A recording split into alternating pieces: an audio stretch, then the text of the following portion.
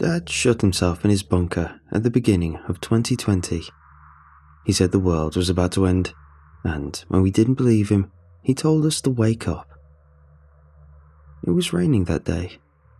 I remember focusing on the water hitting the window panes while my sister tried to change Dad's mind. I knew it was no use. He was too stubborn to listen to anyone except Trump, who had just declared that COVID-19 had pushed the world into a pandemic. Dad wanted us to join him, and when we told him no, he called us brainwashed.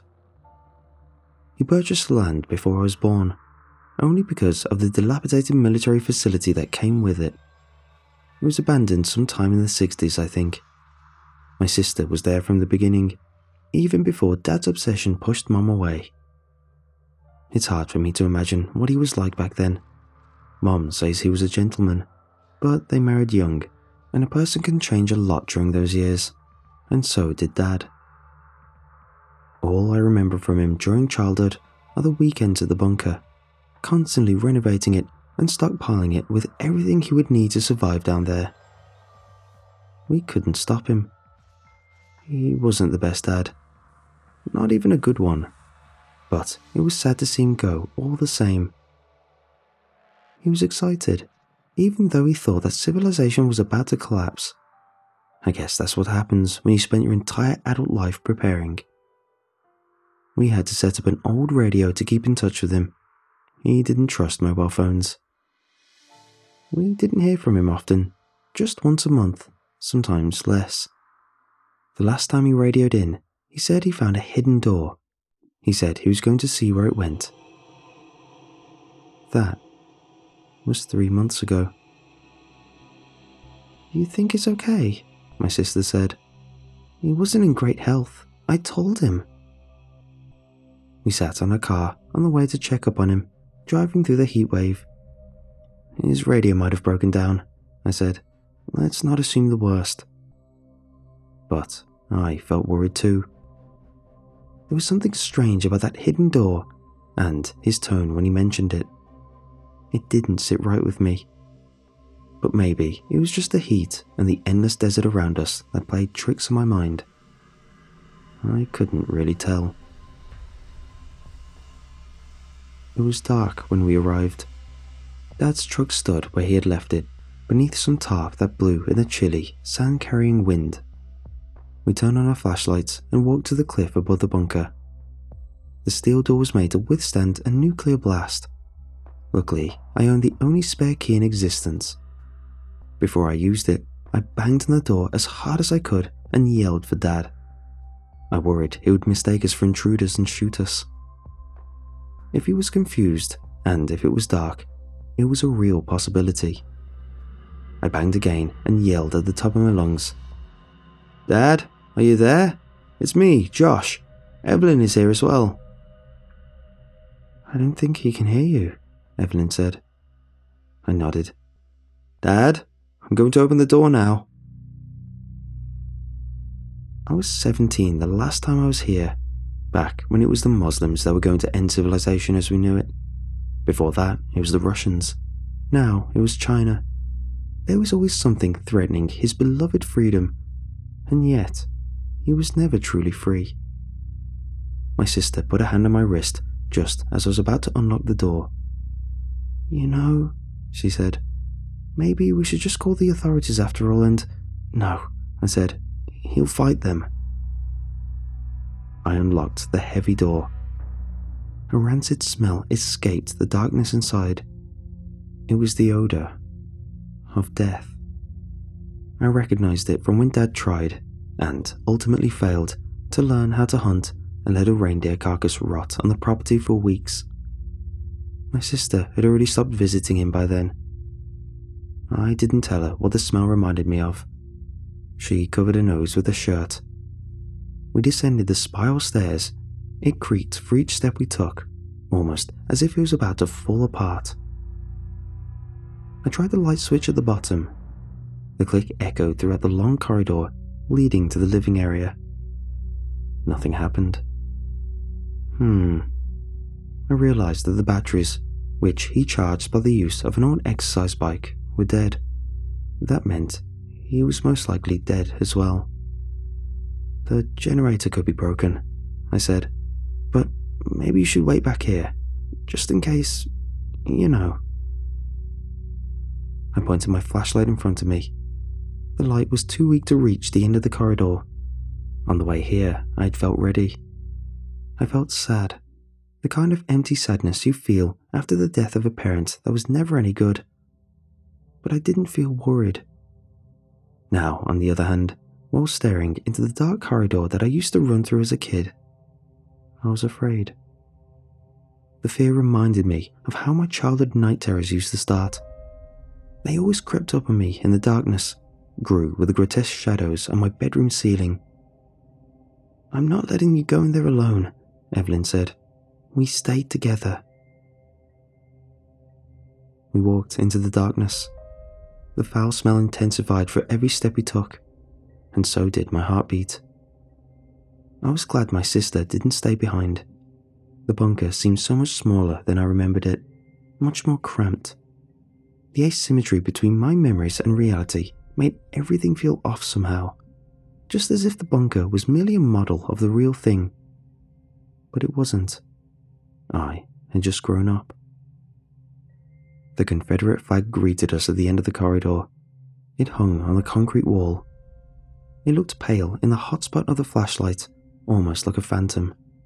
And, of course, in many ways it was. A ghost from a time long ago, or perhaps a corpse brought back to life, an abomination. It reminded me of Dad more than anything else. "You have to be seriously confused to praise freedom as much as Dad and hang that symbol of lesser freedom in the world on your wall," Evelyn said. "He wanted to protect his freedom so much that he built a prison for himself." I removed the light from the flag, leaving only darkness. You bet he was confused. We entered the main chamber. It was overfilled with litter and clutter. Empty cans, both the food and beer kinds, lay scattered across the sticky floor. We had to take large steps not to step on any of the trash. "That's weird." Evelyn pointed a flashlight at the small dining table. "Look." My hair stood up on my neck before I even realized what she meant. The table was set for 3 people. I didn't say anything for a moment, trying to process what I was seeing, and just when I was about to speak, my sister interrupted me. "Who the hell was here with him?" "I don't know," I began. "I mean, he might have left the old plates on the table and—" A sound of something falling to the ground came from one of the other rooms further into the bunker.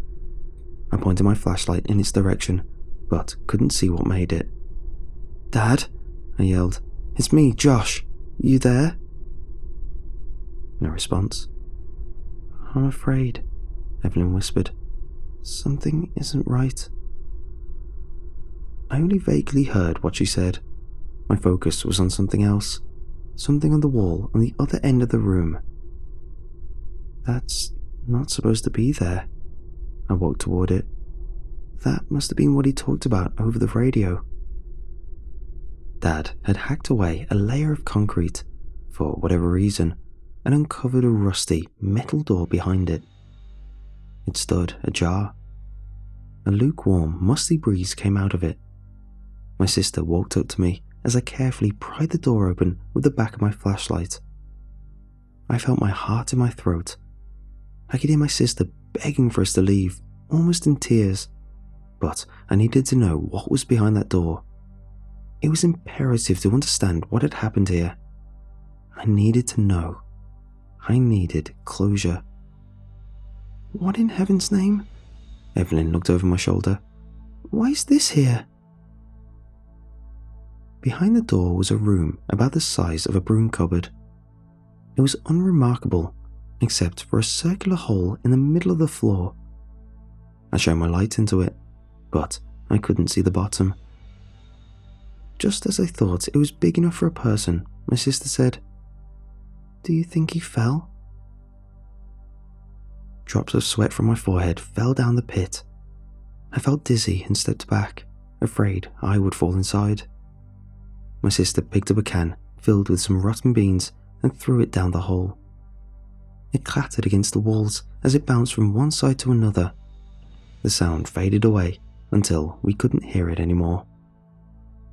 There was no indication it touched down at the bottom. I stretched out my hand and held it above the opening. "It's warm," I said. "The air, I mean." "Maybe he fell." Evelyn stepped back, almost as if she were convinced. "Can we please get out of here?" She reached for my arm. "We can return with the police. Please, Josh?" "It wasn't dark when Dad found this," I said. "He would have seen the hole." "Josh, please. Just give me a moment to think." I walked toward the hallway that led to the other rooms, desperately hoping to find him. For some reason, it was important for me to see him, to be able to leave without wondering. I needed to know that he was truly dead. "I just want to..." I stopped myself after I accidentally pointed the flashlight on the floor in the middle of the hallway, revealing a pair of feet. "I think I found him." I ran up to the body. "Wait," Evelyn yelled and reluctantly followed me to avoid being left alone. It wasn't Dad. I screamed upon the realization. My mind couldn't comprehend what I'd just seen. I spun around and tried to run away, completely acting on instinct, and crashed into my sister. She grabbed me, kept me still, and as she looked behind me, down at the dead body on the floor, she began to cry, while her hands trembled uncontrollably against my shoulders. "Oh my God," she said. "How is it possible? It's you." "Let's get the hell out of here," I said. "Move." There was nothing that could explain this, and the more my mind tried to, moving in an endless loop doing so, the dread grew inside me. I only got a glimpse of the body before I panicked, but my sister was right.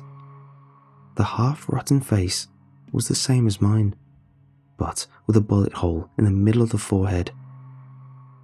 We stumbled our way through the living area, tipping over chairs and kicking cans all over the place, and just as we were about to get out of the mess, a familiar voice echoed through the hallway we had just escaped. "Josh?" It was Dad. We both stopped in our tracks. "Is that you, Josh?" "Dad?" I yelled back. "What the hell is going on here?" "Don't worry." It sounded like he was at the other end of the bunker, possibly inside the storeroom. "I killed the son of a gun, put a bullet right between his eyes."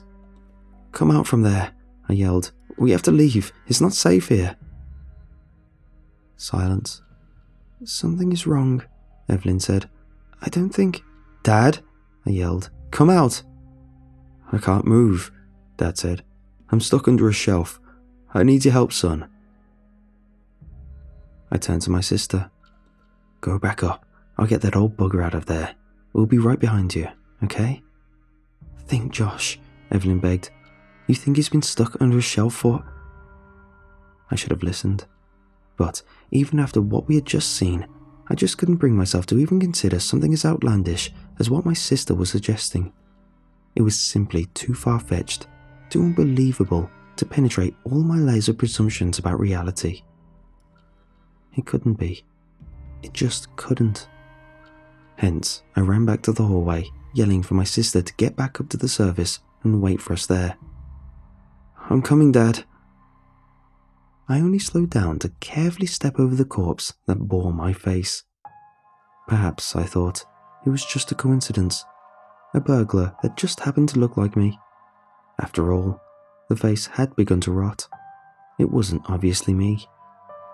I felt stupid and almost convinced myself that it was just my childhood fear of the dark coming back to life down here. And then, just as I was about to walk past a small composting toilet that stood inside a small room at the end of the hallway, I stopped. Shivers spread across my entire body, paralyzing me. Dad sat on the toilet, His gun still hung from his trigger finger, and his brain was splattered across the wall behind him. He had his journal in his lap, covered in blood. "Josh," Dad yelled from the darkness. "Help me." I was frozen in place, both by fear and confusion, unable to make any decisions. "Come on, Josh," Dad kept yelling. "I need your help, son." My mind was racing. There was no way of knowing who was who when I heard Dad's voice yelling for help while watching his dead body. Nothing but absolute terror reverberated inside me. I slowly reached for the journal in Dad's lap and grabbed it, hoping it would shed some light on the situation. I was just about to open it when my sister screamed. I ran back, this time jumping over my doppelganger's body, and found her looking at something at the corner of the main chamber. "I told you to," I said, but changed my mind. "Are you okay? What happened?" "It's," she cried. "It's me." Crawled up in the corner was a naked, dead body. She'd been twisted in such a way that the neck had been broken. "There's something seriously wicked going on here," I said.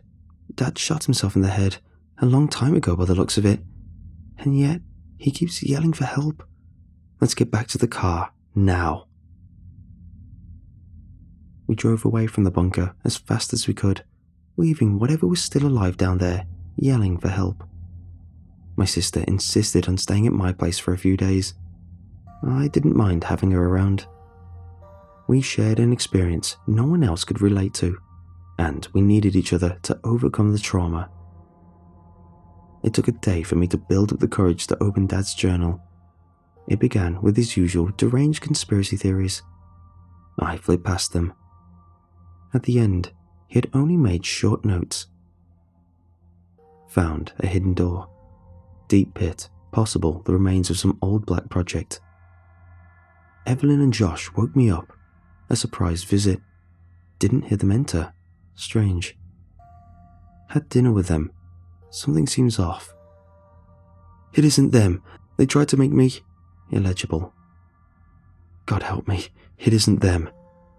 I shot the son of a gun right between the eyes. Hiding in the bathroom now.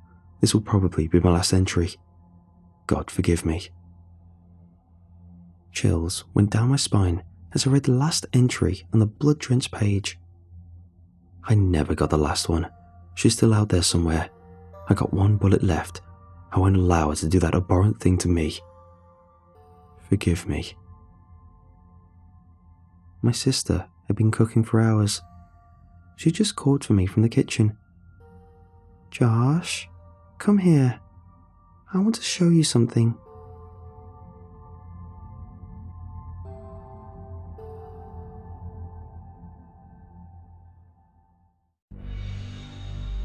John tossed a can that I caught mid-air after asking him to get me one from the cooler.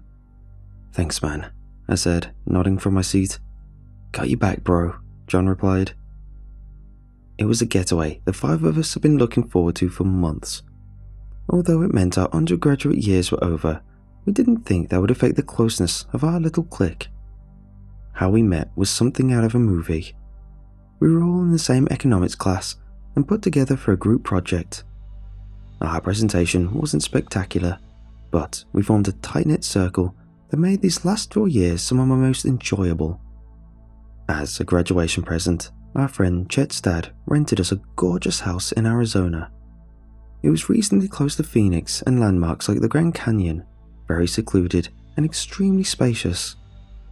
We spent our first night hanging out in the backyard, enjoying the in-ground pool and jacuzzi. Despite initially planning on bar hopping our second night, we ditched those plans and wound up drinking again at the house. "Got your back" was our cheesy trademark slogan, originating from an inside joke when Naomi and I literally saved Chet from bodily harm 4 times in one night. It was so prominent among us. Chet and Sophie, who've been dating since they were sophomores, even had it quoted on their graduation caps. Chet was going to get the phrase tattooed on his back right shoulder, but wound up getting his football number. My train of thought was interrupted by Chet screaming our proverbial "got you back" phrase, followed by a loud clang. My eyes darted toward the metal folding table we were using to play drinking games.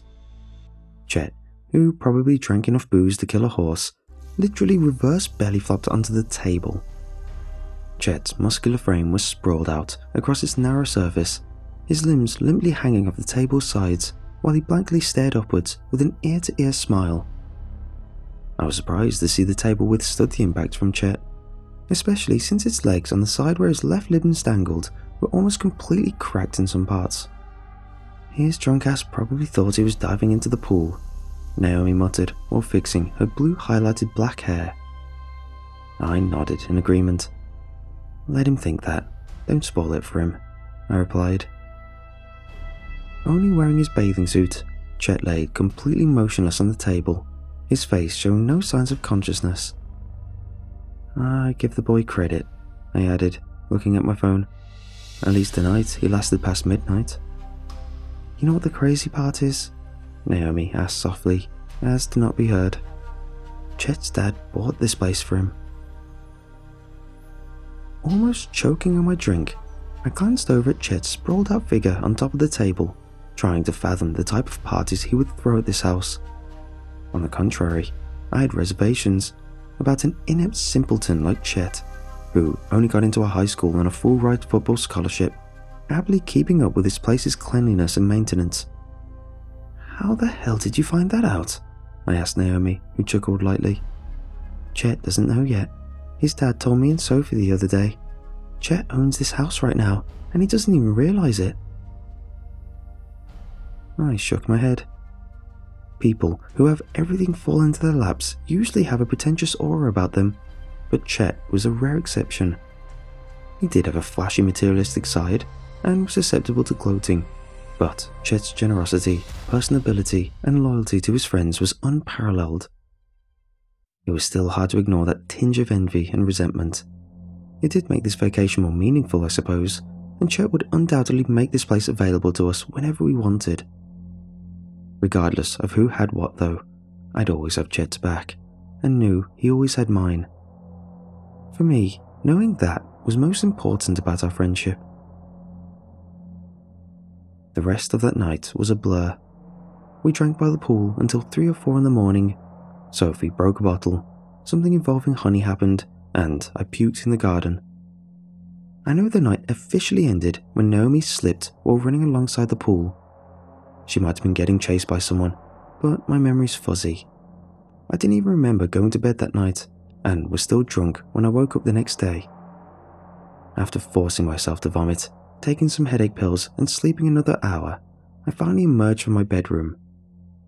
"This one might be worse than yesterday's," I said to John regarding my hangover, who didn't even make it to his bed, and crashed on the living room couch.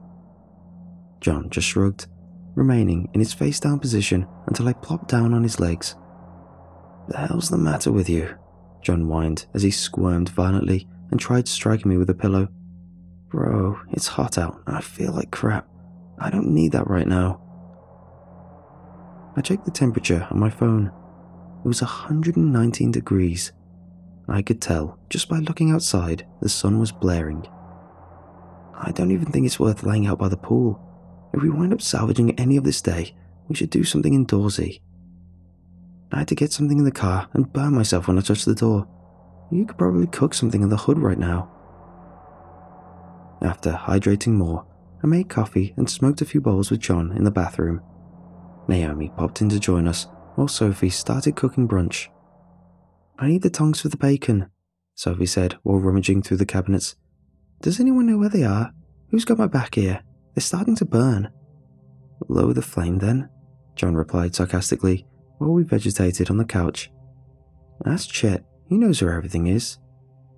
"He was wasted last night," I said, causing everyone to chuckle. "Is he still passed out?" Sophie shrugged, saying she slept in the bathroom and came straight downstairs after waking.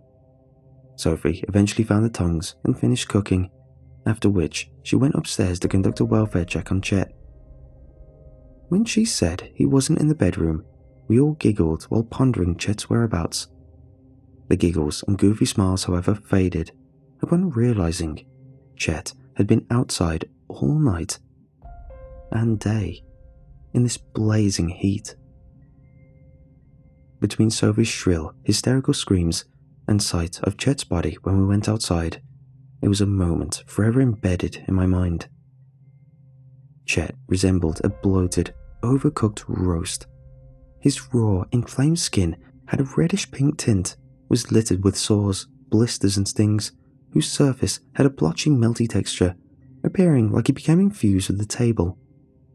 Upon drawing closer, we heard the buzzing of flies and bees swarming Chet, around the honey smeared across his bare chest that still bubbled or was reduced to scorch, crusty, dark amber patches.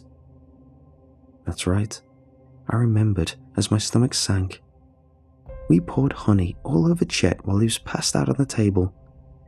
I think it might have been my idea.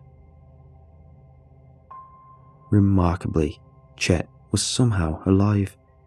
He slowly opened his bulging, bloodshot eyes that helplessly stared at us, while making a series of weak, raspy grunts.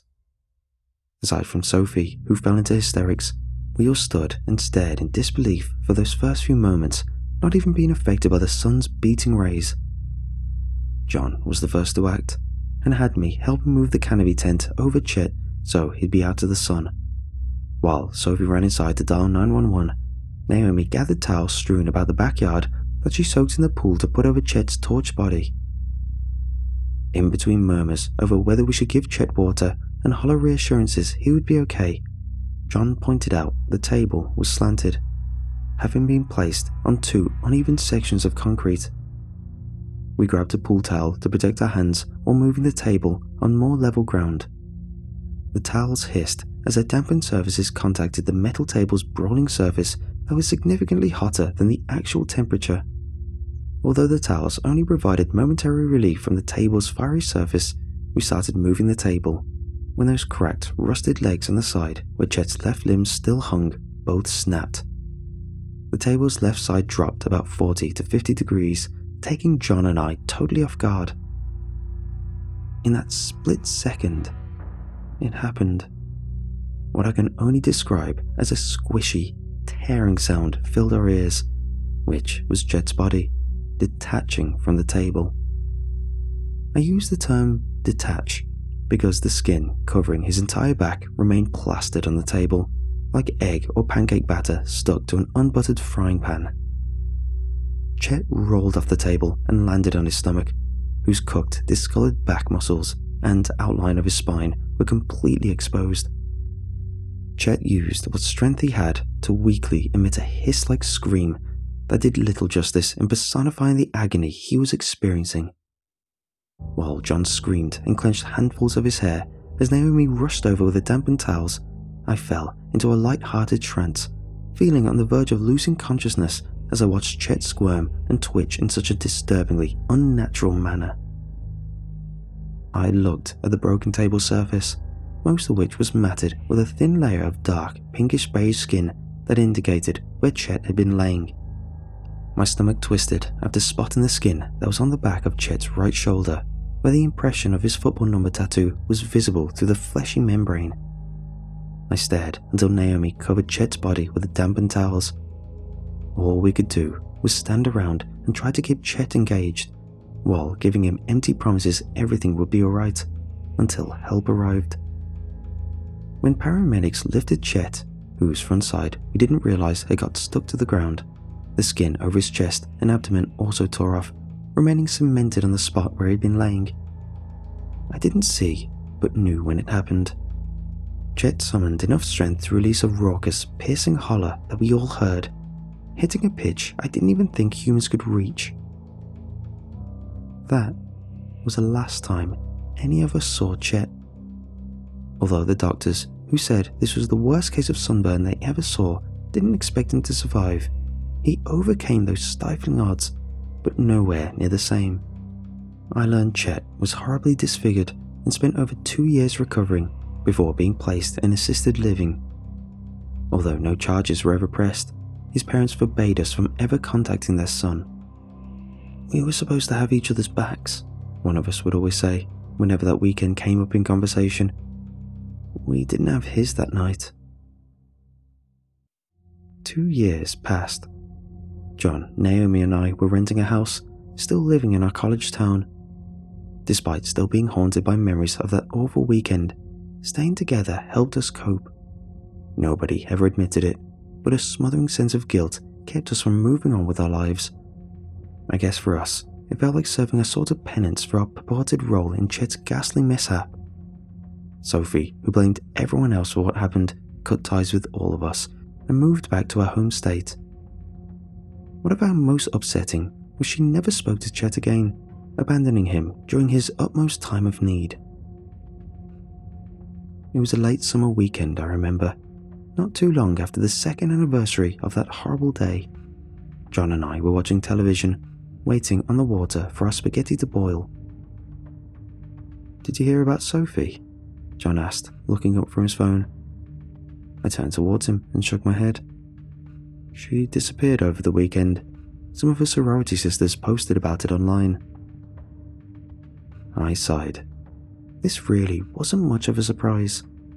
I knew Sophie would reject any attempts at reaching out, but always hoped she would gain closure and live her best life. Tragically, this wasn't the case. A few friends of mine who still talked to her said Sophie wasn't doing well. She struggled with drugs and mental health issues, couldn't hold a job, spent time in rehab, and was even briefly institutionalized. Shortly after, Naomi pulled in, whose car headlights shone through the living room's bay windows. We agreed not to say anything about Sophie, figuring she was better off finding out on her own. A few minutes passed, during which I got up to check the water. While entering the kitchen, John asked if I could get him a beer. "I got your..." I paused after flipping the kitchen lights on to stop myself from saying what was now a taboo quote in our household. "I got you, bro." Standing in front of the fridge, I pursed my lips in frustration. All our beverages were in the garage fridge. This made me remember I was supposed to put Naomi's beer in that same fridge earlier this evening, but totally forgot. She was already annoyed with me for some deathly embarrassing things I said in front of her boyfriend the other night. I was trying to make amends, but wasn't off to a good start. Grabbing Naomi's lukewarm case, I raced to the garage, immediately noticing the door was partly open, and expected to hear an irate Naomi begin ranting about me failing to do the simplest task. After hopping off the single step, however, I slipped on something as soon as my foot touched the floor.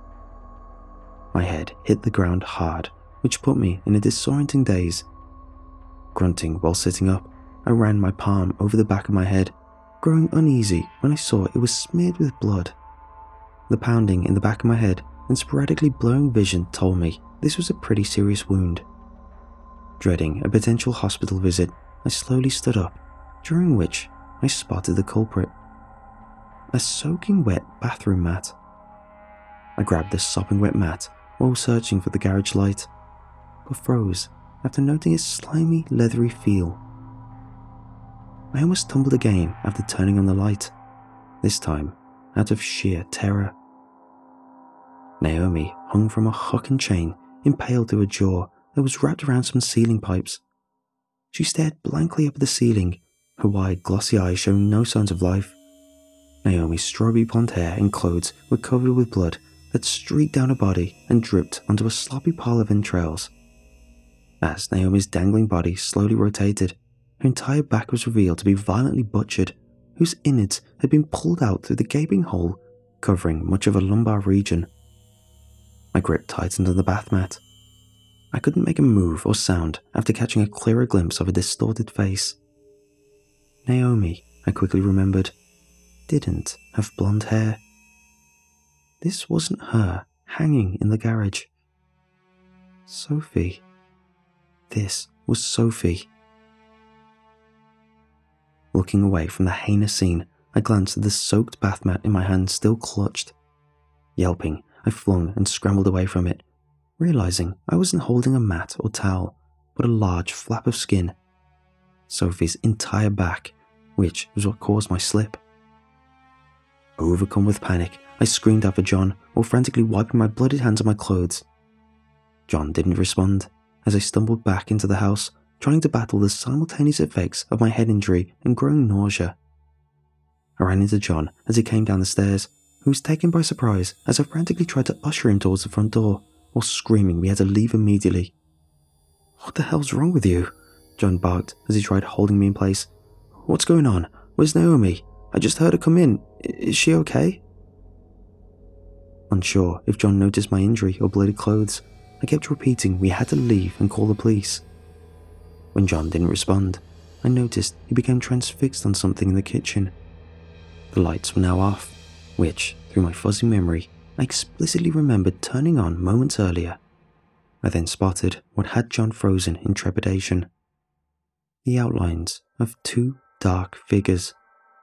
One appeared to be standing, while the other lay sprawled out on the floor in front of the stove, and was making these awkward, nudge-like movements. Without saying anything, John flipped one of the light switches he stood next to, which illuminated the kitchen.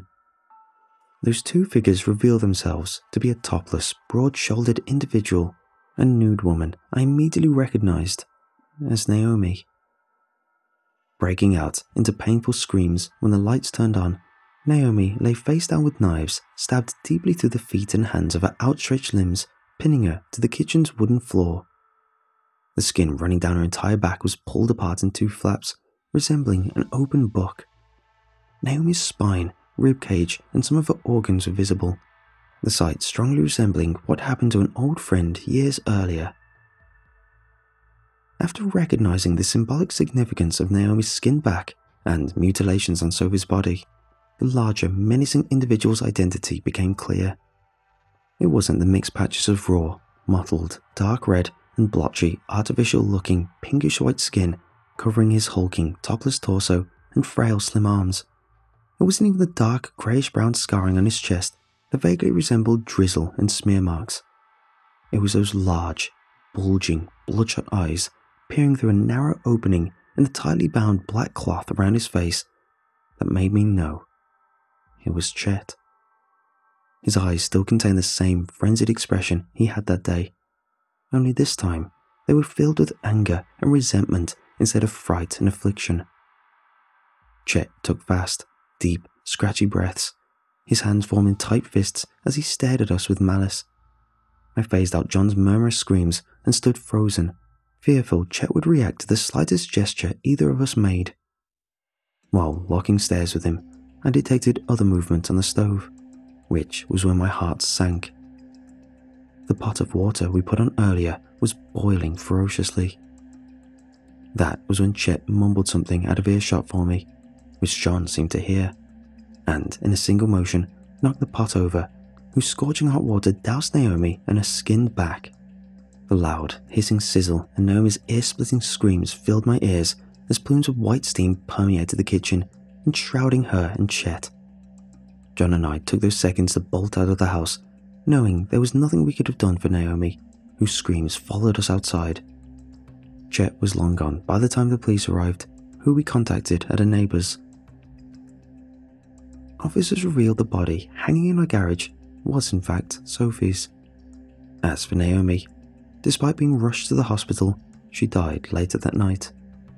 I suffered a concussion and nasty head wound from my fall that required stitches, which apparently knocked me out for 5 to 10 minutes, since John said that's how long I was gone before he briefly went up to his room.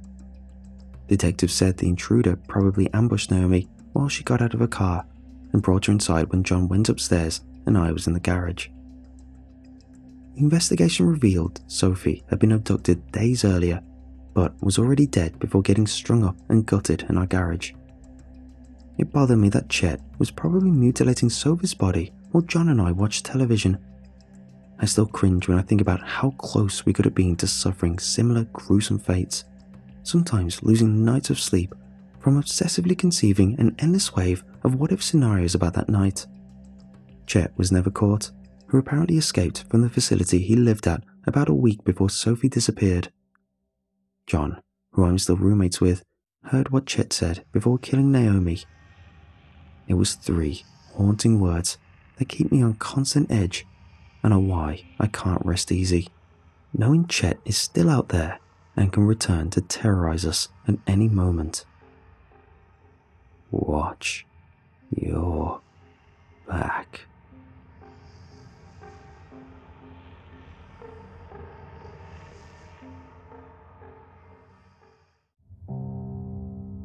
When I was in my late teens, I was very into urban exploration. Usually, I was limited to reasonably tame areas. For example, I would just go down streets I didn't know or walk around abandoned buildings and construction sites. Admittedly, I never spent much time in areas that made me feel that I'm going to get in trouble for being here feeling, and I had a curfew. I was also pretty sure my mum would kill me if I came home late, so I was never late home. This was until I was about 17. Then I was more self-assured and rebellious. I met a girl, Charlotte, that I wanted to impress, so naturally I ramped up how dangerous and scary it could be. Trying to make myself sound cooler, I suppose. She seemed delighted by this, and to my surprise, she hinted at an exploration date. Honestly, it was a miracle my hormone-filled awkward self actually noticed her hint and offered to take her along to a super spooky location. Of course, I absolutely did not have a super spooky location to take her. To buy myself some time, I told her it was a secret location and that if she met me at 7 at night with a bicycle, I would take her to this mysterious place. She agreed, and I panicked myself into rapid Google searches of abandoned places in my area. To my horror, there was nothing. Not one place that seemed even vaguely exciting or eerie sounding to visit. In desperation, I looked up historic records, hoping to find an old train station or something. Still, nothing. As I skimmed through the pages of results, the word Zoological Park Closure 1944 caught my attention. I was saved. Clicking on the link, I saw that the old zoo was a little ways out of town. It was closer to the industrial side of town, so I hadn't actually been to that area before, which is probably why I didn't know about it sooner. It was a Friday night, and that was usually the night my parents went out on their date, so I wasn't going to have any trouble sneaking out. In fact, I told them that I would probably go to bed early since I'd had a long day, and while they seemed surprised, I could tell they were quietly relieved because it meant they didn't have to call home to check on me later. My parents left around 6, and I spent the next half an hour getting ready. Combed my hair, used mouthwash, that kind of thing. I chose a black, high-collar leather jacket and denim jeans to wear. I wanted to make a good impression and look much tougher than I really was. Then I rode down to meet Charlotte. We met in the park, and she was there before me, nervously looking around as she waited. She was wearing a halter neck top, skirt and sneakers, with her dark brown hair down over her shoulders. She looked relieved to see me, and I tried not to gawk at her. We greeted each other. Then I led the way towards the old zoo. A lot of the way there was darker than I thought it was going to be. The streetlights were far spaced, and I could tell Charlotte was a little bit scared. Truthfully, I was a little bit scared too. However, instead of saying this, I poked fun at her. "If you're scared, we can go back," I taunted playfully, hoping she would agree. "I'm not scared, are you?" she teased innocently in return.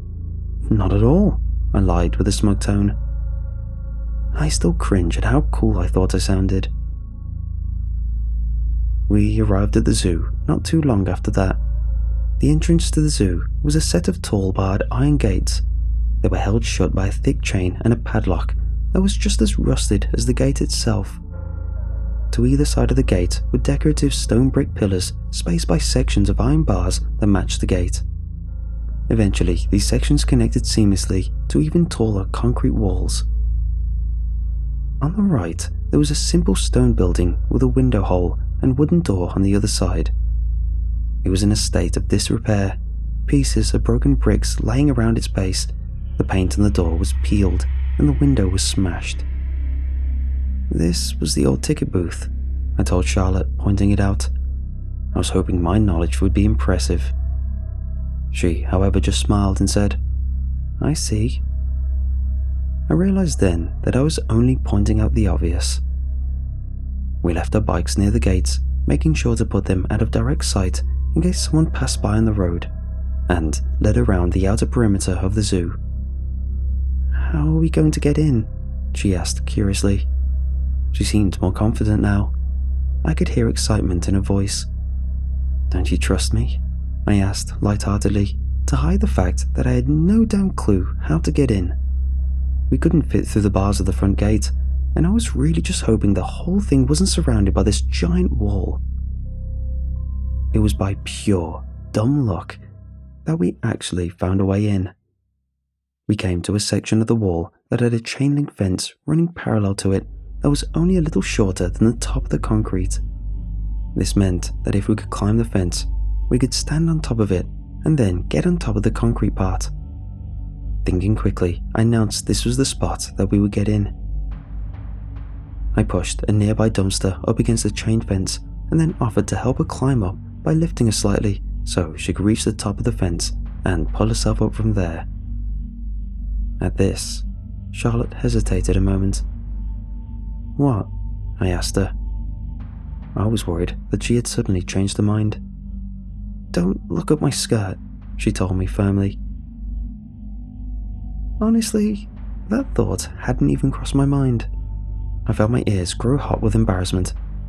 "Don't worry, I won't. I'll close my eyes," I assured her, tripping over my words, and I'm sure ruining my cool facade. She eyed me with suspicion for a moment before smiling.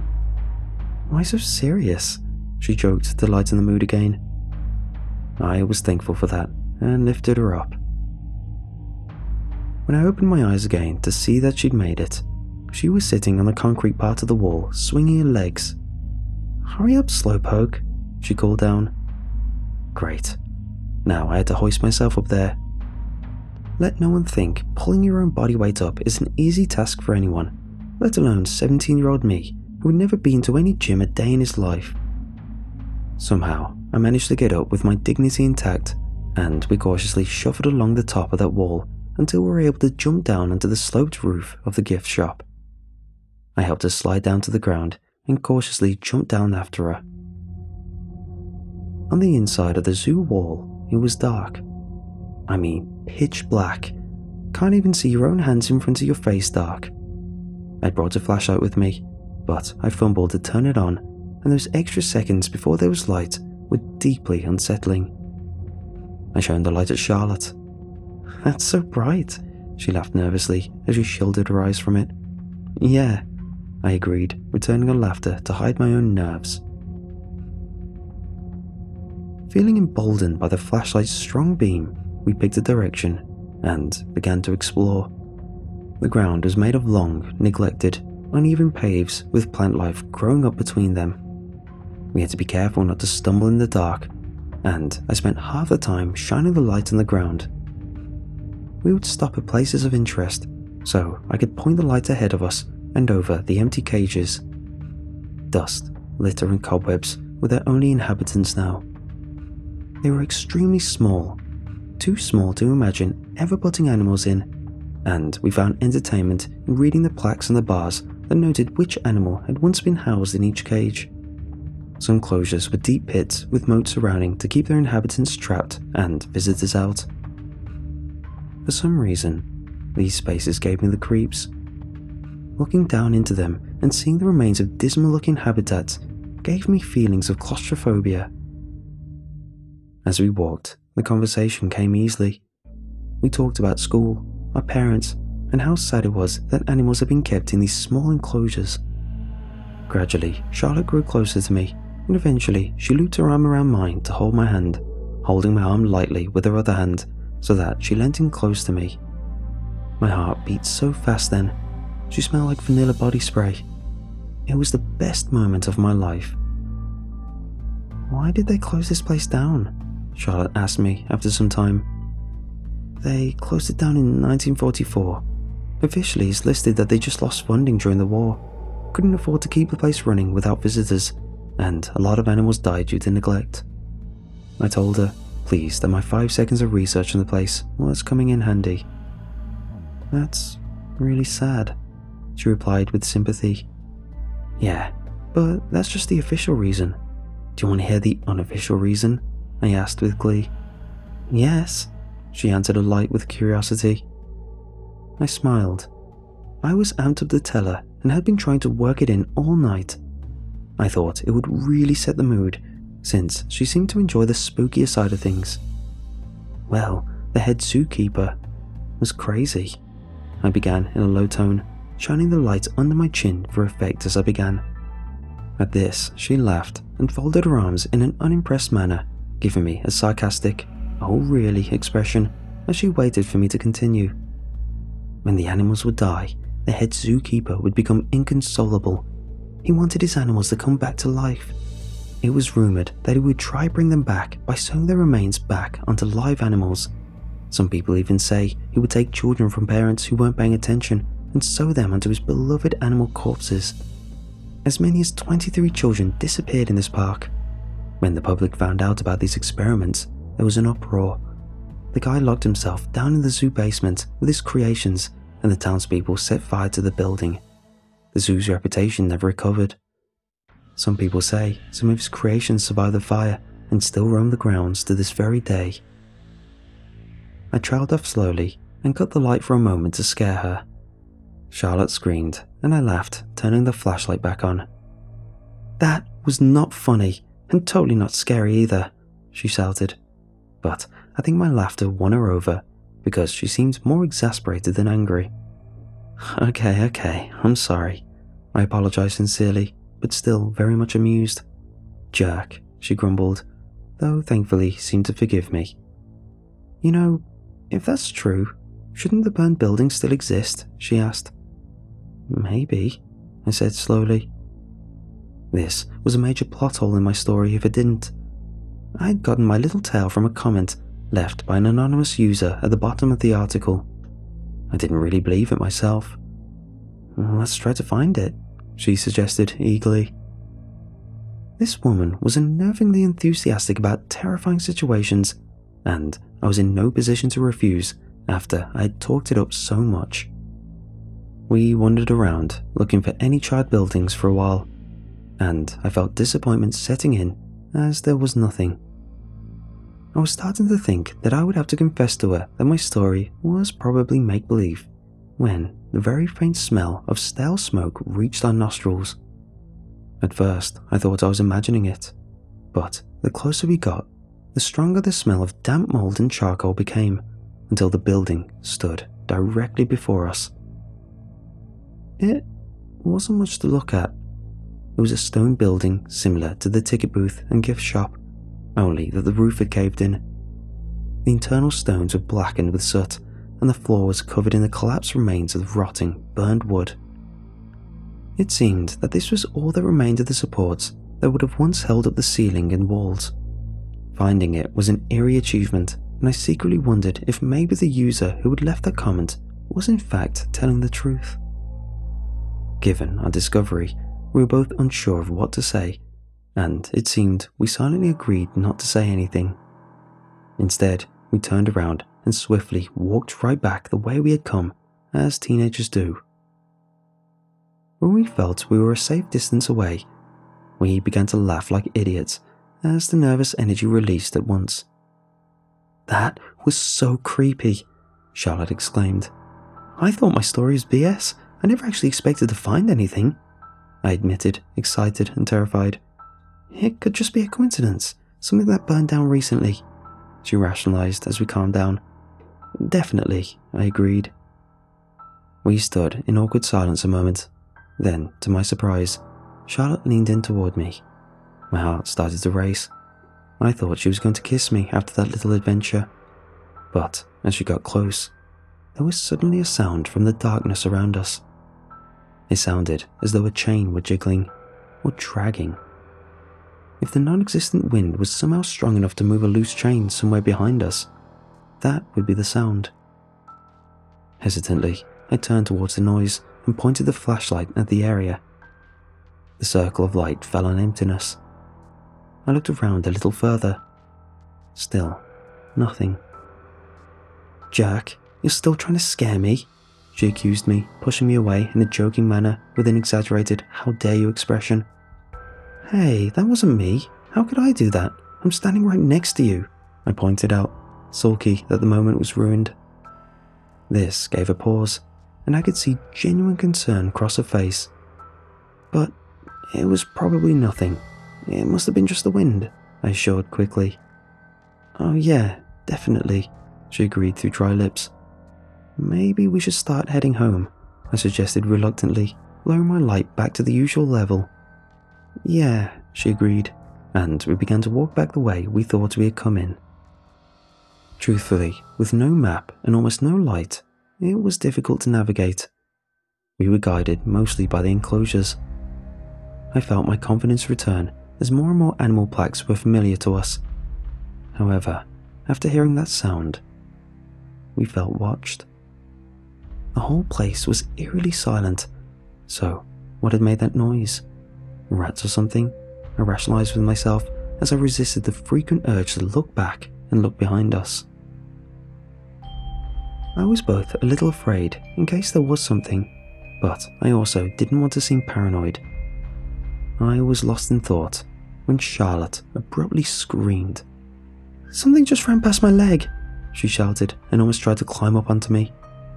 From the panic in her voice, I knew she wasn't joking. Immediately, I shone the flashlight around us. There was nothing. It's okay. There's nothing there. See, there's nothing The word died as it left my mouth. The torchlight had come to rest on several sets of reflected eyes glowing ominously in the darkness ahead. Charlotte and I stood frozen. Neither of us made a sound. I don't think we were even breathing as we stared back at those eyes. They were too far away from the light to show us exactly what we were looking at, but they were undoubtedly some kind of animal. The eyes blinked and bobbed about as the creatures moved, slowly advancing on our position. "We should go. Can we please go?" Charlotte whispered in my ear, and I nodded. There was no argument from me on this point. "Don't run, just walk backwards slowly," I told her quietly through my set jaw. Both trembling, we gradually inched backwards. With the worst look I've ever had in my life, the back of my heel connected with an out-of-place paver, and I fell backwards, dragging Charlotte down with me and dropping the light. We both scrambled back to our feet in a frenzy, and I hurriedly snatched the torch back up. I shone the light back to where the eyes had been as quickly as I could. They were gone.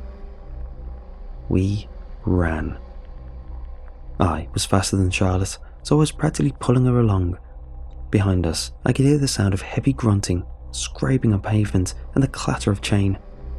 We had absolutely no idea where we were going. It was impossible to keep the light steady, and the lumpy, neglected pavers were not kind to us. In our haste and fear, we fell several times, dragging each other down, but we did not even once consider leaving the other. Behind us, the sounds grew louder. I could practically feel the hot breath of a predator on the back of my neck. "The gate!" Charlotte panted out as she changed our direction. I hadn't noticed it, but she was right. Through the darkness, there was light. It was street light, to be precise, shining through the bars of the front entrance gate, highlighting itself brilliantly. It was the most beautiful thing I had ever seen. We reached it, and, in a panic, tried to cram ourselves through the bars, only to remember that they were still too thin for us to fit through. "Over! Go over!" I gasped, hoisting Charlotte up without a moment's hesitation. I practically threw her towards the top of the gate with adrenaline-fueled strength I didn't even know I had, and in seconds, she was pulling herself up over the decorative spikes. She landed on the other side of the gate heavily. I heard her ankle snap and she gasped in pain. However, that didn't stop her from staggering back to her feet. "Climb!" she screamed at me desperately. I didn't need to be told, but it was also an impossible task. There was nowhere to put your feet for support, so I just kind of jumped up as far as I could and scrambled to haul myself up the rest of the way. As I was doing this, I was only vaguely aware of Charlotte. She was shouting like a lunatic, so loud her voice strained. Things like, Hey, over here! Come here, you ugly thing, over here!" And she limped away along the fence away from the gate. In her hands, she had pieces of broken bricks and she was hurling them through the gaps in the fence. Hearing her shout like that was honestly both inspirational and terrifying.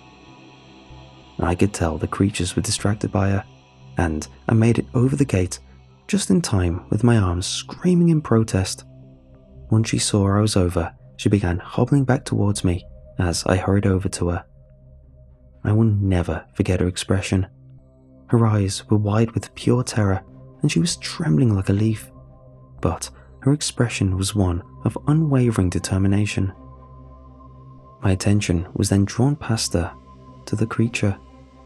This was the first time I got to look at it properly, and it was horrific. I had been expecting to see a pack of something, some group of animals that had been abandoned all those years ago and somehow survived. What I saw instead was a single, large monstrosity. Its body was a tangled mess of body parts, some human, some animal.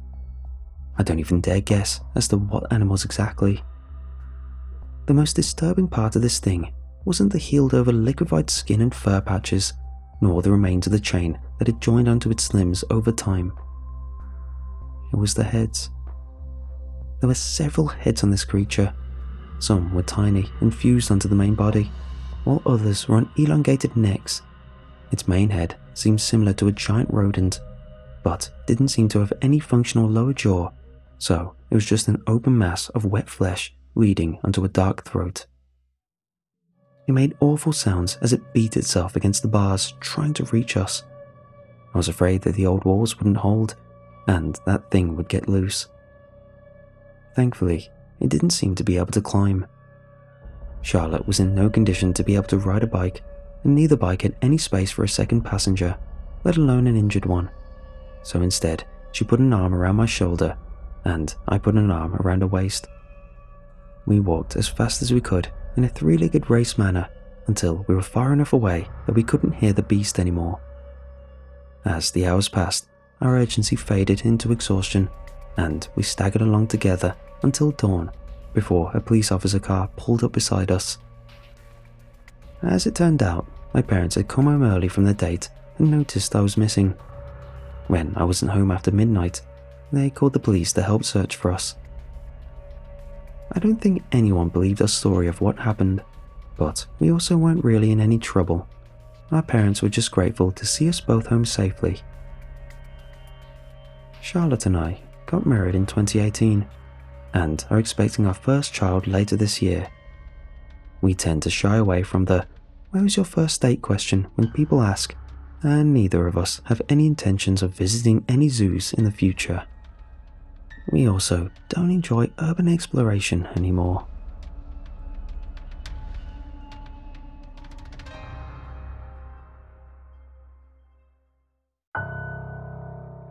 A few months ago, my wife, Julie, and I decided to start trying for a family. We moved out of the big city to a small Midwestern Minnesota town not too far from Grove City.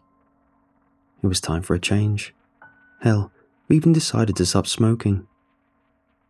We found a cheap, recently renovated flat.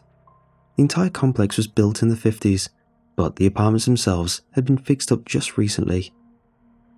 We were told by the landlord, an absolutely stunning young woman, that most of the previous tenants decided to move out rather than wait for renovations to finish up. The place was basically brand new. Our apartment was on the ground floor. We didn't want to think about baby-proofing a balcony on the 3rd or 4th floor, and we figured this would only be a stepping stone to get in our own house anyway. Julie had left a job as a high school teacher behind, while I'd gotten a job as a manager at the local warehouse. I'd already worked as a manager previously for the same company, so it was just a matter of finding a suitable transfer. The previous tenants had left us a gift. Sitting alone in the kitchen window was a blue sunflower. At first, I thought it was plastic, but it was perfectly real. The colour was striking. It was still yellow in the middle with black spots, but the leaves were sparkling ocean blue. The flower pot was hand-painted with a small landscape and a shining sun. In plain black text it read, "The Sad Sunflower." "That is just too cute," smiled Julie. "We've got to keep it." I've never been able to say no to her. That big smile of hers could make me do anything. If she wanted to keep the sad sunflower, so be it. I watered it and turned it facing outwards. Oddly enough, it had been leaning inwards, towards the apartment. I thought sunflowers were supposed to follow the sun. Julie just loved it. She already had a good feeling about this place. I wasn't convinced yet, but I figured it was just nicotine withdrawal. Over the following days, I was getting adjusted to my job. I brought in a cake to get to know everyone. Their previous manager had personal issues and suddenly left town, so there was urgent need for someone to step in. It was just great timing for me. Julie was still looking for a new job. There were a few schools nearby that she was going to look up, but we needed a second car first.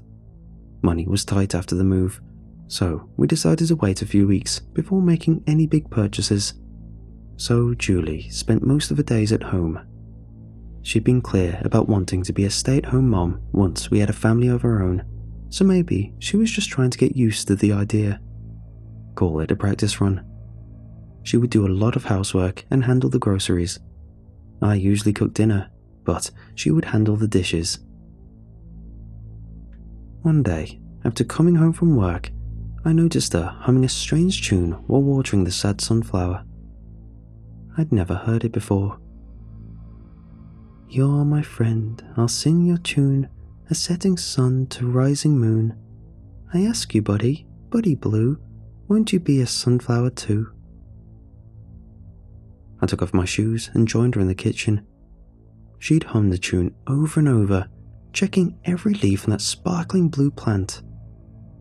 It was leaning inwards again, away from the sun, almost like a dog asking for a head scratch. "What's that song?" I asked. "What song?"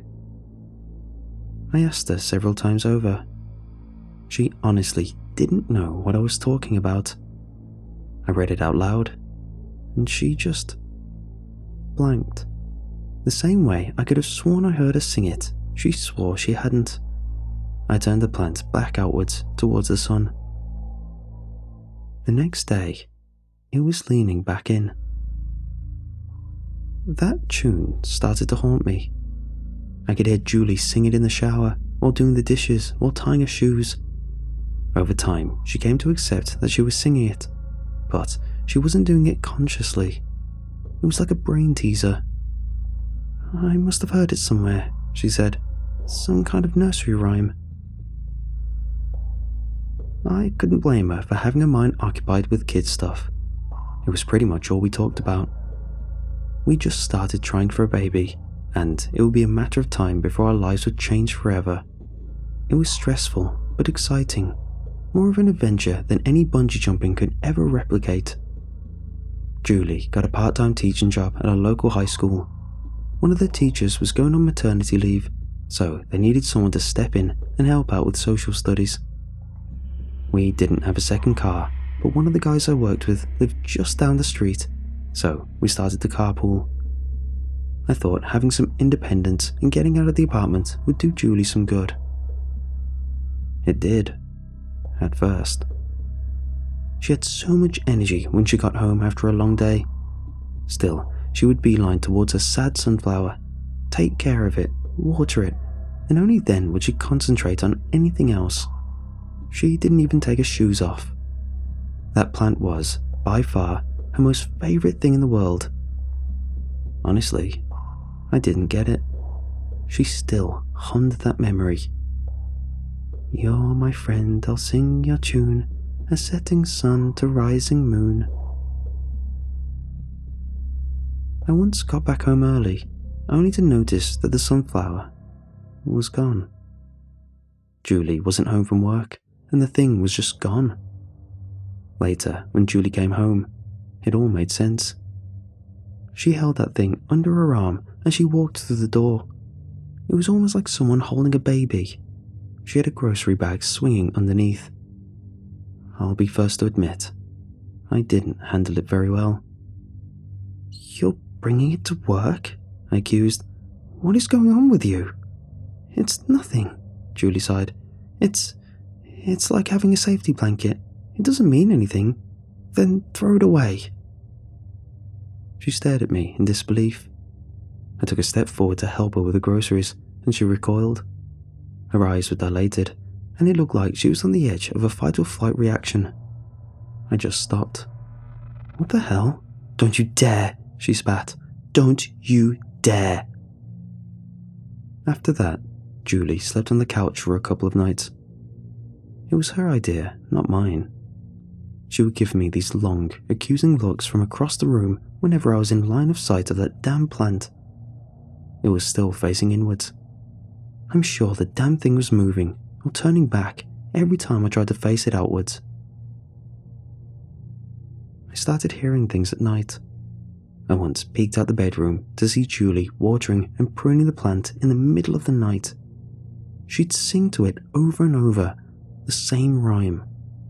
In the moonlight, it looked like she didn't even blink. 2:30 in the morning, and there she was, caressing the leaves. There were other things as well. Foul-smelling dirt in the wastebasket, dark blue sunflower seeds scattered around the bathroom. I didn't know what to make of it, but Julie and I weren't really talking anymore. She had no problem talking to that plant, though. "I ask you, Buddy Blue, won't you be a sunflower too?" It all came to a boiling point the day when Julie didn't come home from work. Of course, she'd taken the plant with her. I tried her phone, but she didn't pick up. At 7 in the evening, I was getting seriously worried. I called the school where she worked, but of course, it was closed. Instead, I called a co-worker, Miss Marriott. "This is Claire," she answered. "Hey, I'm calling about Julie. This is her husband," I said. "Sorry about calling you like this." "No, it's fine. Is everything alright?" "When Julie came to work, did she seem okay? Did she do anything unusual?" "I'm not following." "Well, like, did she bring... No, I'm sorry, I meant, what do you mean came to work?" Apparently, Julie had quit a temp job about a week ago. I rushed down the street to my co-worker and asked to borrow their car. They didn't mind and even asked if there was anything they could do to help. I didn't even know where to start, so I just thanked them and left. I drove around town for hours, checking every open store, every alley, every side road. Finally, I stopped for gas. As I went inside to pay and get a soda, I noticed the clerk humming a tune. She was reading a magazine and humming away, barely noticing I was even there. I'd recognized that melody anywhere. "Where'd you hear that?" I asked. She just looked up at me like she'd woken up from a nap. She had no idea what I was talking about. I just paid and left, figuring Julie had been there. She was close. There was a small dirt road not too far from the gas station, leading down to a fishing lake. All you could catch there was smallmouth bass, but it was a great little place to have a barbecue. I drove down the road, following a hunch. It paid off. Just a few minutes later, I saw a car on the side of the road. The door was still open. Lights were blinking. It was swarming with mosquitoes. I parked alongside it and brought out a flashlight.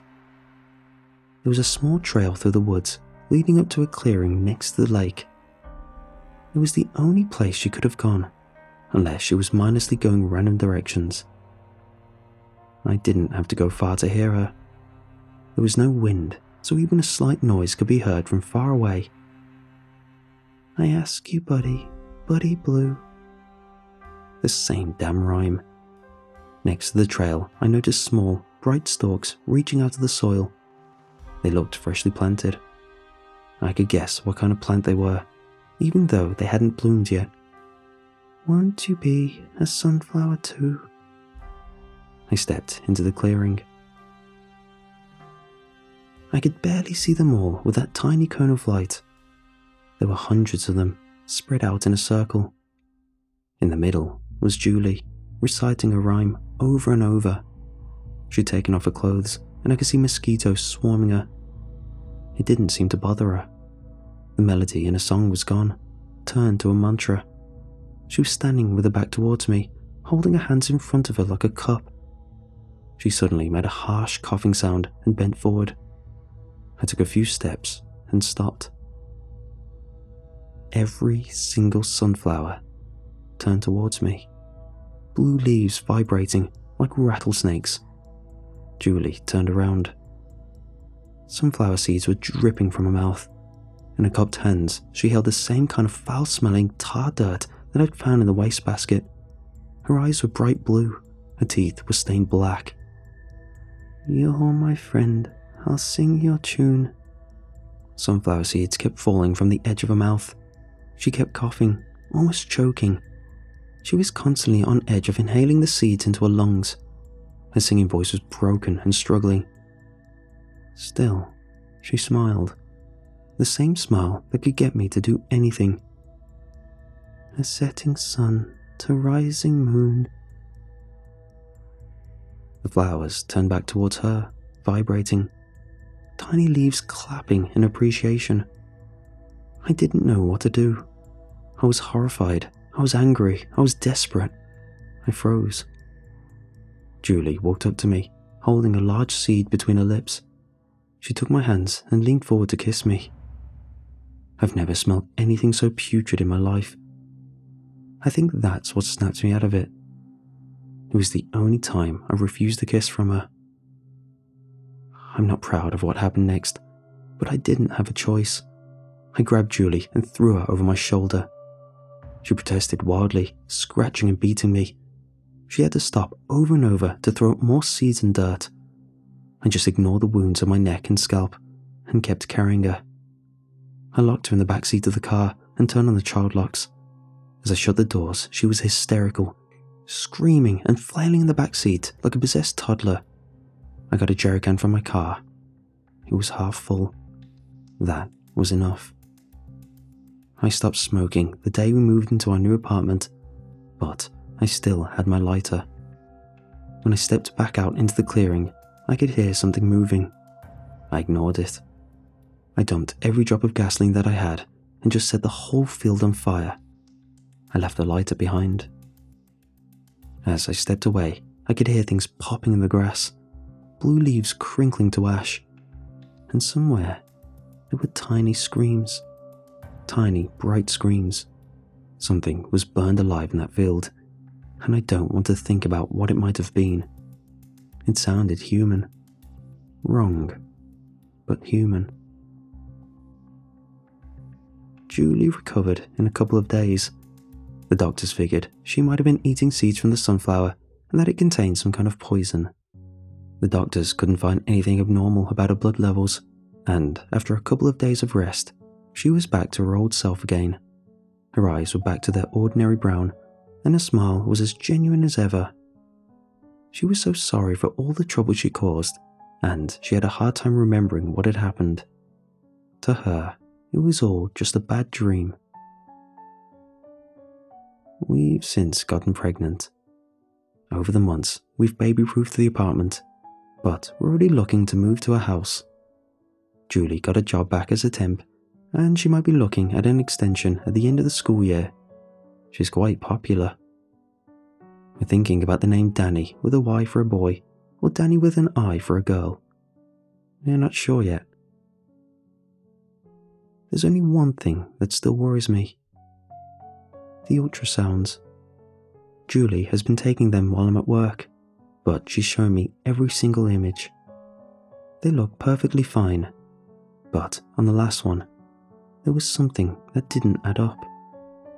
In the corner of the picture, the date was set to 5 years ago. I'm suspecting she's not showing me the actual ultrasounds, or that she hasn't taken them. I don't know what she could be hiding. And sometimes at night, I hear her humming that same damn tune.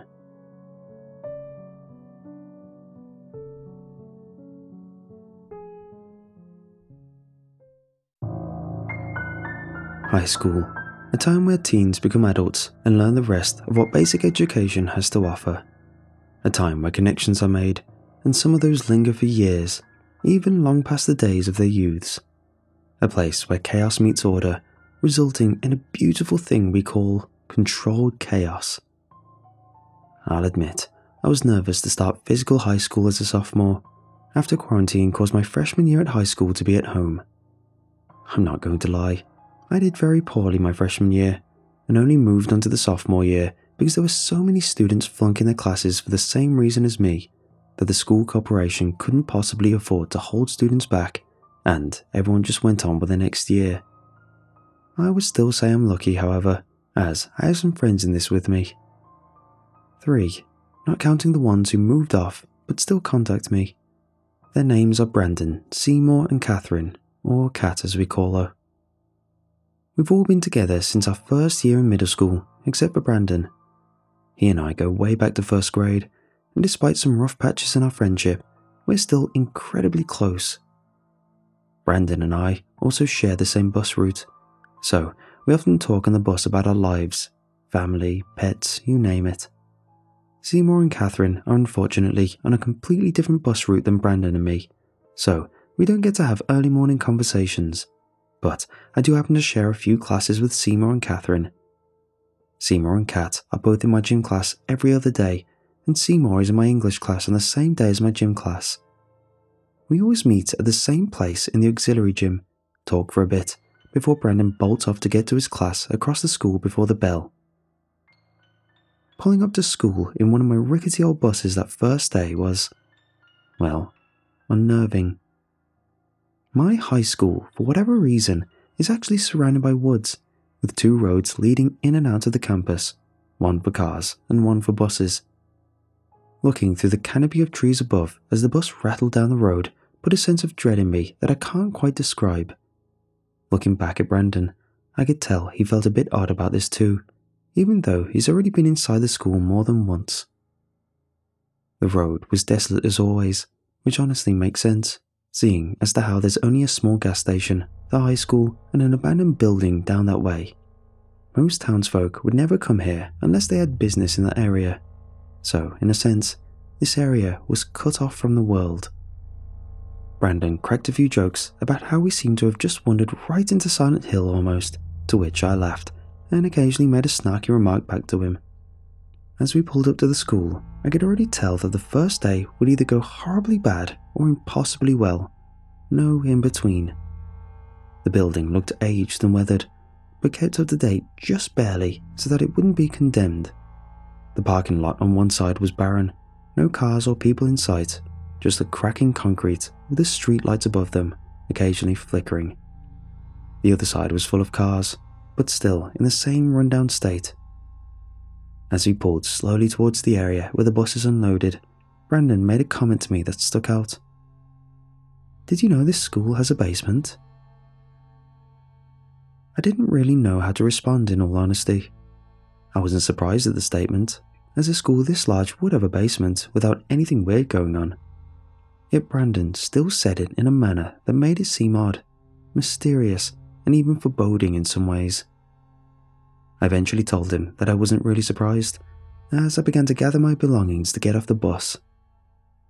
"It's been here for forever, but no students are allowed in," he stated before popping a joke about there being a secret torture chamber below the tile floors of the hall.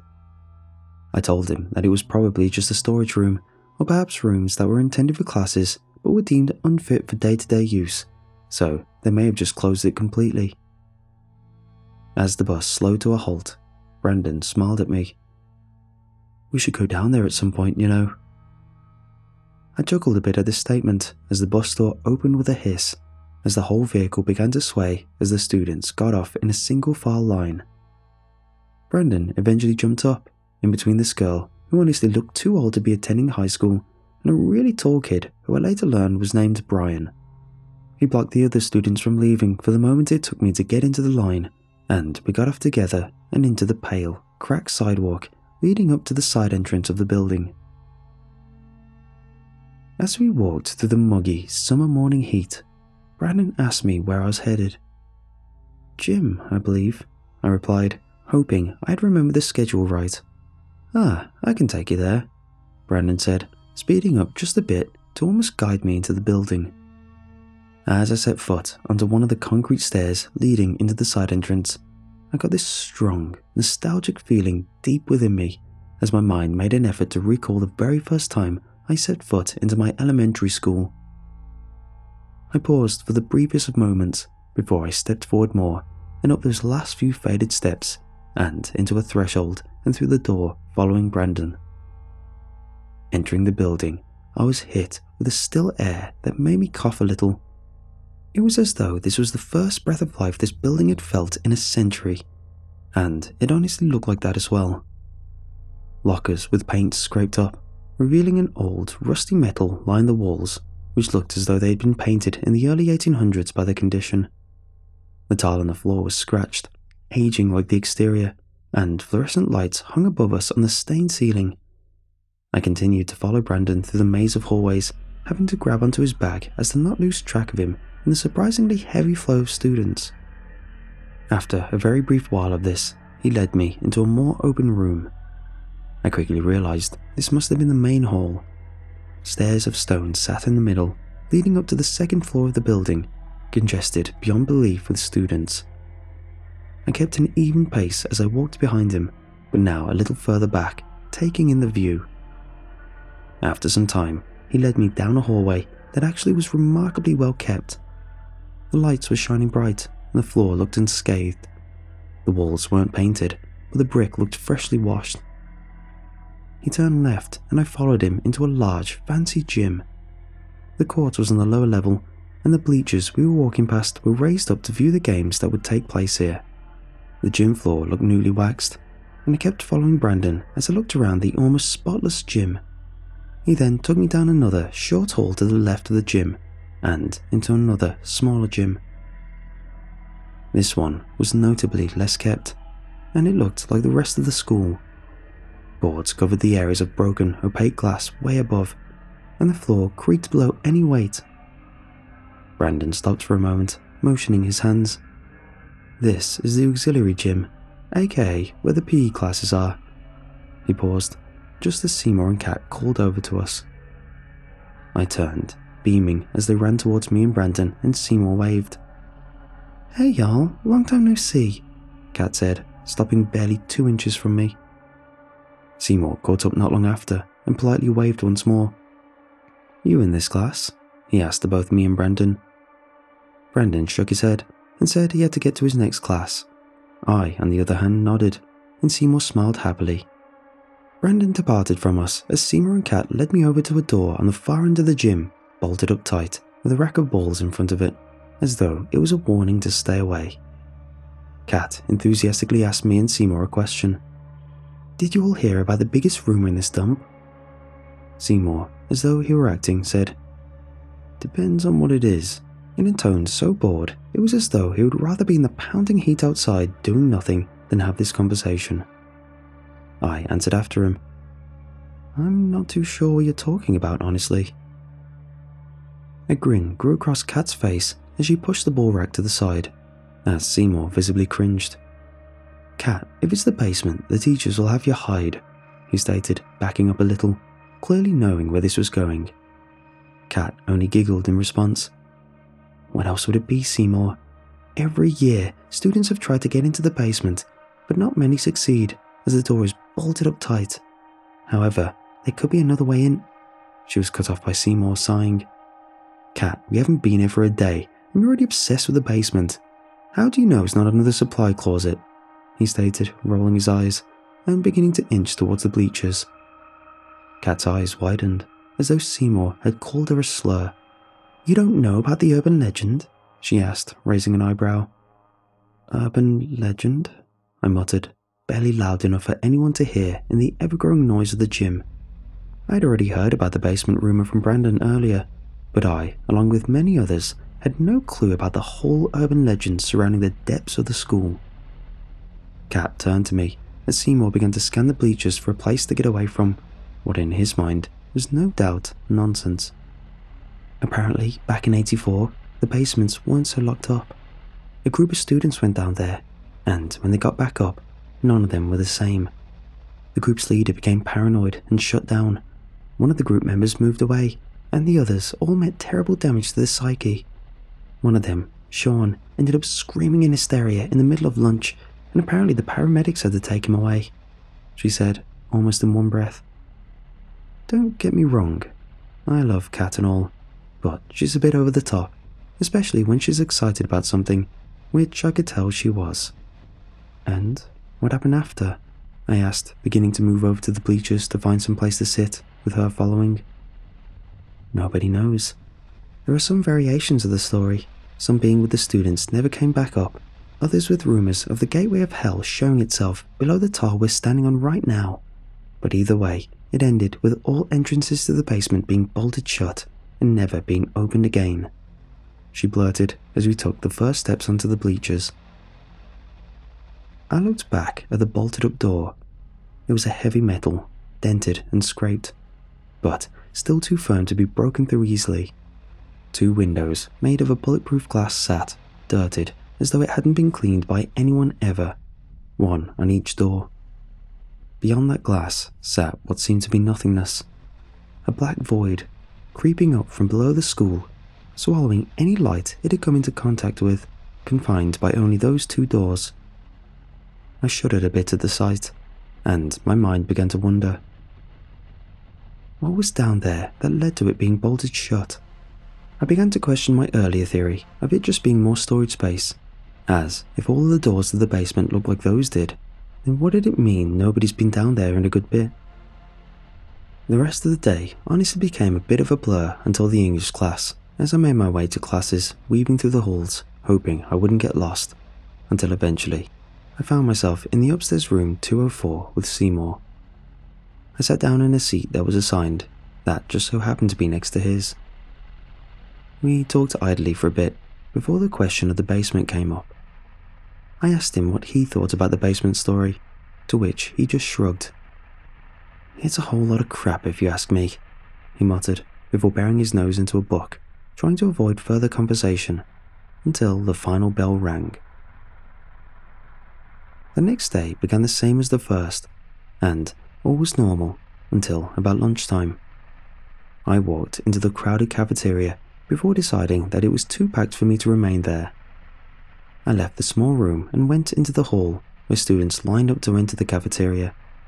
I traced my hand down the wall until a familiar voice called my name. I looked over to see Kat sitting by the entrance to the main gym with both Seymour and Brandon talking and laughing about 2 feet from her. I jogged over to her before she grabbed my arm, then Seymour's, as she turned to Brandon, telling him to follow. She pulled us down the hallway, leading away from the gym and into a small, largely avoided area of the school, with a wooden door with a window sitting at the end. She let go and plopped down in front of the door as I sat down slowly, as Seymour and Brandon did the same. We sat in silence for about 30 seconds before Kat giggled some. So, remember the basement?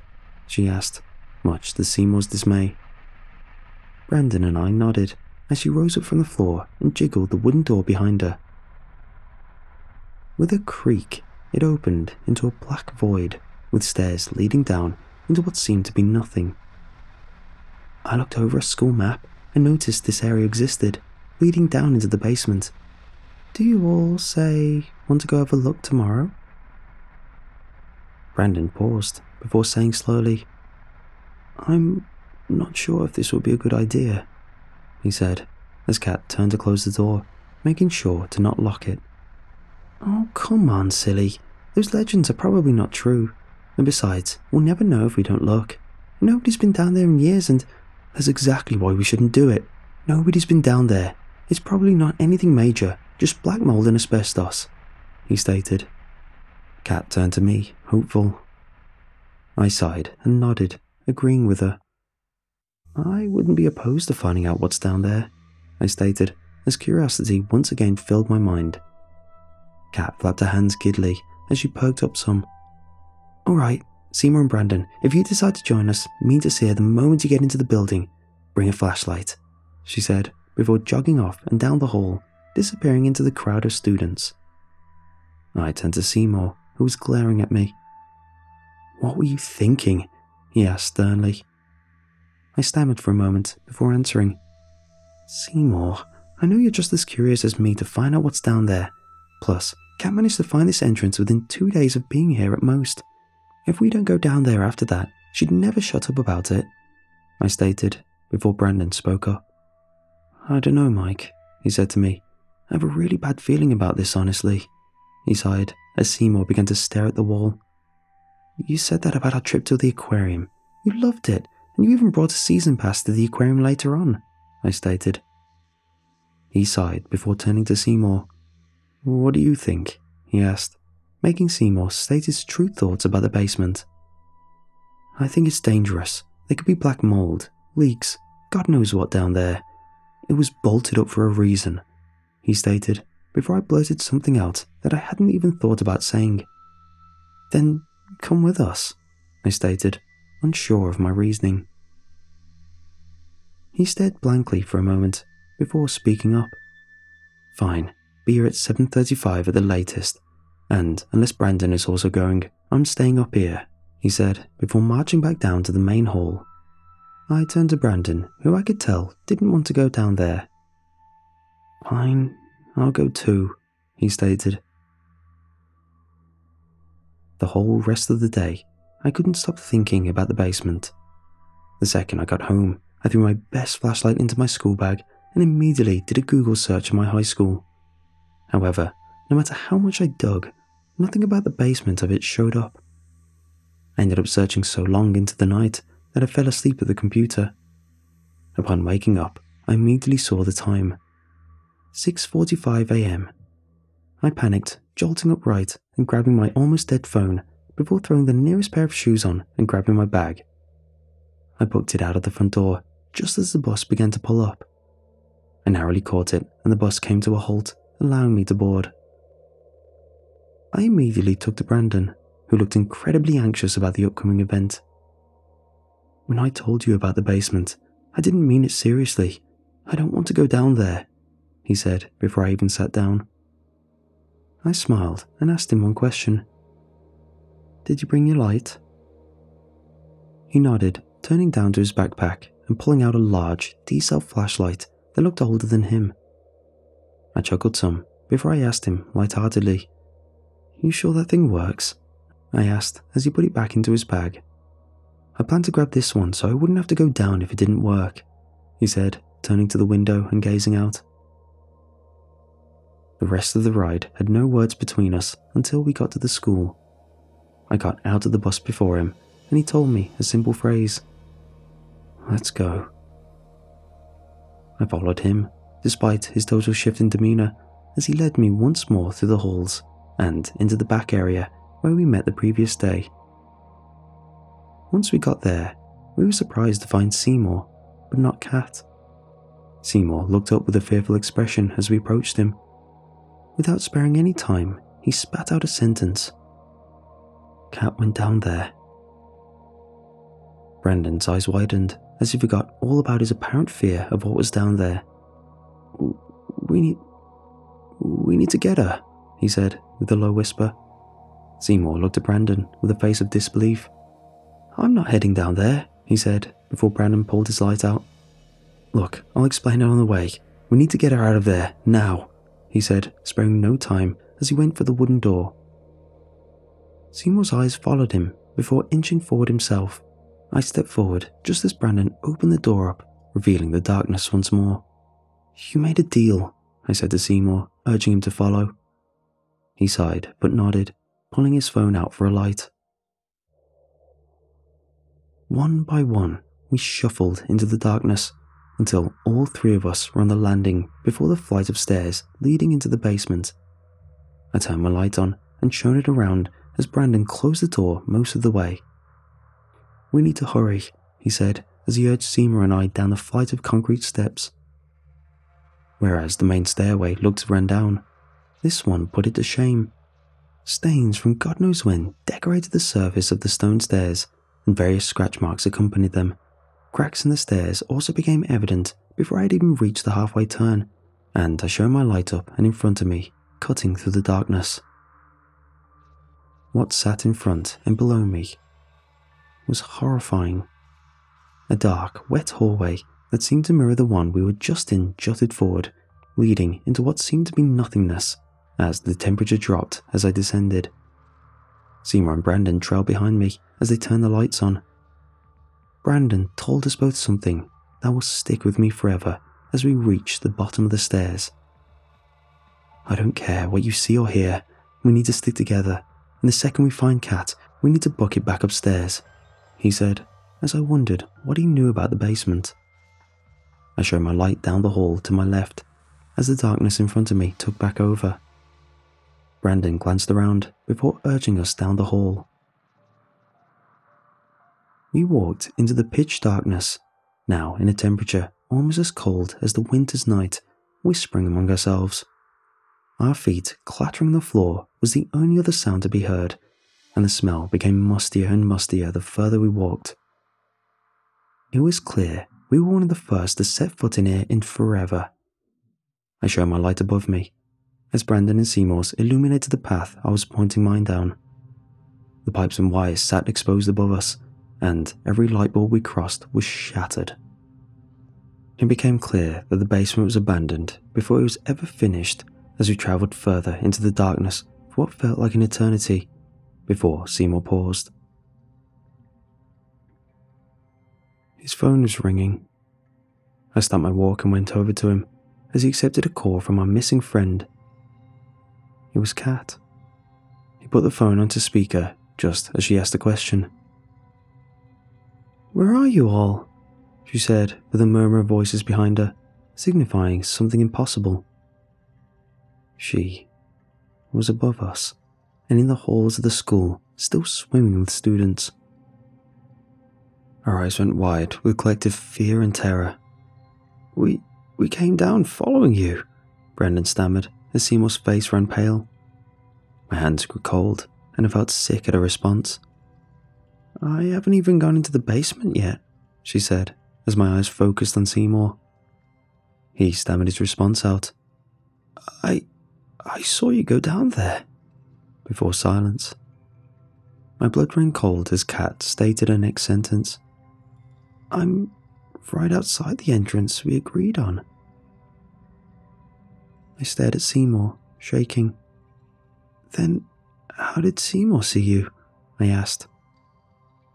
Seymour's face contorted in fear of something behind me, as Brandon turned to face the same thing he was, all blood draining from his face.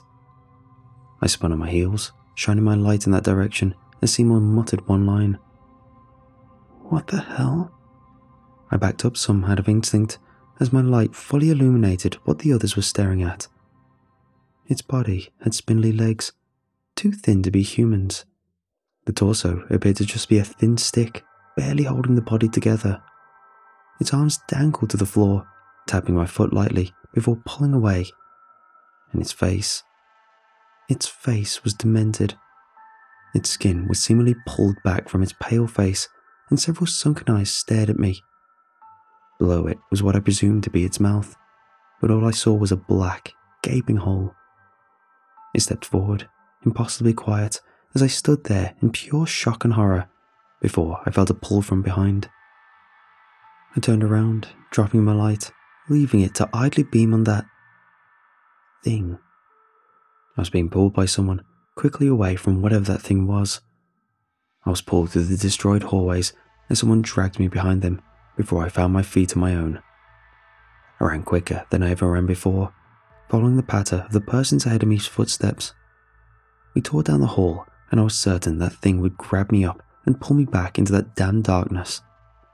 The feeling I felt when I saw the light shining in from the landing is indescribable, as the silhouette of Brandon and Seymour became more and more clear as we got closer. We ran up the first set of stairs before I turned to look back into the dark. That face peered at me from the darkness. It followed us without making a sound as it crept towards the stairs. I jumped up the stairs as Seymour and Brandon dashed through, back into the light. I ran through the threshold, tripping onto my face as I made it through, as the door slammed shut behind me. I looked up, only to see Kat staring at me in abject confusion. Brandon stepped forward, and Seymour did as well. I shuffled to my feet and told Kat everything. I could tell she didn't believe a word of it as she bounded to the door, only to be stopped by Seymour. He grabbed her hand, pulling her away from the door and down the hall. The moment I stood up, I was instantly nauseous as Brandon ran off to God knows where. I went home sick that day and haven't been back since. I haven't heard from Seymour until today, and Brandon only once. A simple text stating one thing: we're not doing this again. Kat, on the other hand, has been calling me non-stop, demanding to know what was going on, accusing me of making this up, etc. My parents are growing suspicious of my new behaviour, but still think I'm too sick to go back to school. And honestly, I hope it stays that way. Seymour messaged me recently, telling me that he was moving, and honestly, I can't blame him. I responded back, wishing him the best of luck, and that was that. It's only been 3 days since we went into that basement, and honestly, if you ever come across an area that you should avoid, you should avoid it. Those areas are closed off for a reason.